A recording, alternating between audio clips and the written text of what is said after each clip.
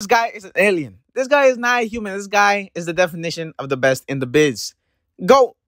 He's the GOAT. It's moments like these. Moments like these only happen to the greats.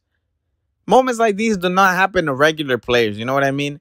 Regular players don't join the club and first game in, they get a last minute free kick for the winner and they score it.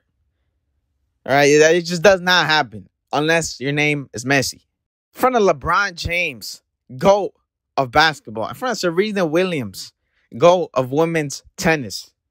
In front of Kim Kardashian, GOAT of gold digging. And on top of that, you got David Beckham. David Beckham being the owner. That alone, media hype.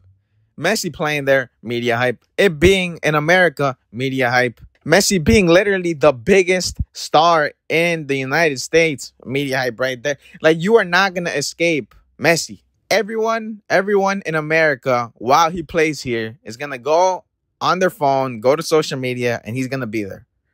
Which is going to bring a lot of new fans. It's going to bring a lot of attention to the sport. The MLS will grow. The MLS will grow. They're going to have the Copa America. They got Messi.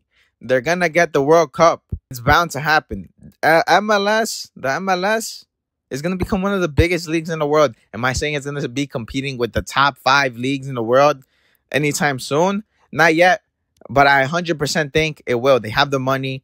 They have the stadiums. They have academies. Only problem with it is no relegation system. But, you know, you can't have everything. But wow, man, what an experience. What an experience to watch that in my couch.